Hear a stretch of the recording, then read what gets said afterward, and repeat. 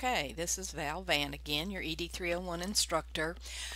I'm going to use this recording and video to show you how to log into Blackboard Collaborate virtual sessions if you're going to use your phone or a tablet, iPad, iPhone, any kind of Samsung or Dell. These are just for the smartphones and tablets.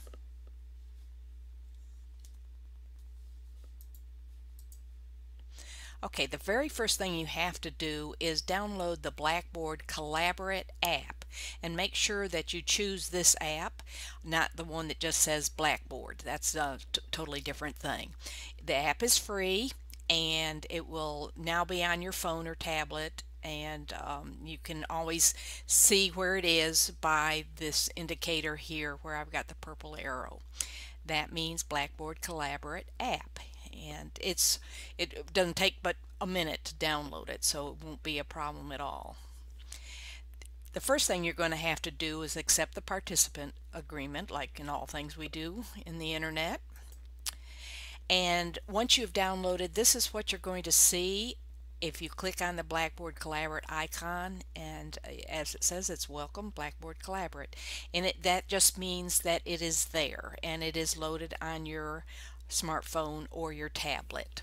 Now the next few steps, I'm going to tell you how to log into the virtual session after you have downloaded your app. You have to go to Athens State University's website, and that you'll get very familiar with this, www.athens.edu.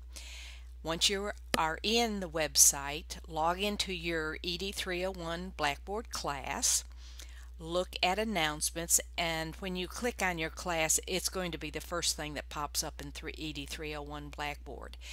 But look at the announcements, look for the specific announcement that says virtual session. It'll tell you the dates and the time. And then you're going to actually click on the link at the end of that particular announcement. I've done a screenshot of it so you will see what it looks like. The top part tells students how to log in from their laptop or desktop computer, and I did a video recording for that also. And then the bottom part tells students how to log into the virtual classroom from their iPhone, Android, iPad, or tablet. So you're going to actually click on that link at the bottom. It's going to come up this form is not secure. Are you sure you want to submit it? Click on cancel. Very important. Just click on cancel. Don't click on the submit, because it just gets all squirrely then. So just click on cancel and you will see this screen. And the next step is you click on join room, the red button, and it takes just a minute, if that, and it'll download the virtual session on your phone or tablet. You are going to be asked, do you want to open and collaborate? And you're going to say open. Those of you that are using phones, it's a little bit harder to mute your mic, and so I would recommend saying don't allow. Most of you are going to type in the chat box anyway, so I would say don't allow. On a tablet it's a little easier to mute the mic part, but if you're comfortable typing in the chat box and you're probably not going to use the mic anyway, I'd recommend just selecting don't allow. Now this is what the virtual session classroom looks like. Of course, it's teeny tiny on your phone and a little bit bigger on a tablet and much bigger on a laptop and a desktop computer. So the size of your technology indicates the size of your room. But I want to point out that this is totally different than if you're using a laptop or a computer. It looks totally different. It has the same functions, maybe not all of them, but has the ones you need to be successful in a virtual session classroom. I want to point out a couple to you. The one at the top that has the 3 lines, that's a menu item, and we're going to show you in a minute what that does. This little group of people, that's going to get you somewhere else. This white space in the middle is where you'll see my PowerPoint. You will not see me, I don't see you, but I put my PowerPoint slides in the virtual sessions, and that's what you see on a tablet or phone. Down at the bottom, this is the chat box way down here, and this little area in here, I will have you say that you're in the classroom and yes or no. So you'll be clicking on that. Some people just type in yes or they type in no down at the bottom.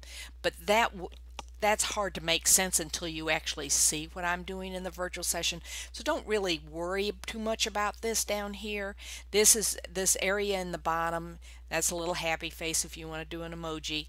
And this right here is a check yes or no. So those are the components of the main classroom. Of course, you're going to be looking at the PowerPoint in the middle. Okay, let's say you want to know who is in the class with you. There are 6 sections of ED 301. Some of them may be in your particular section, but they may be in other sections too.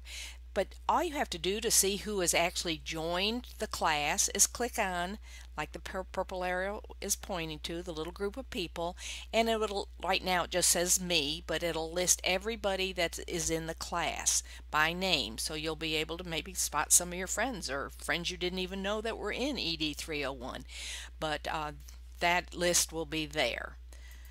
This next slide indicates that little menu with the 3 white bars that I pointed out a couple slides ago. And when you click on that, you are going to see the left side of the screen.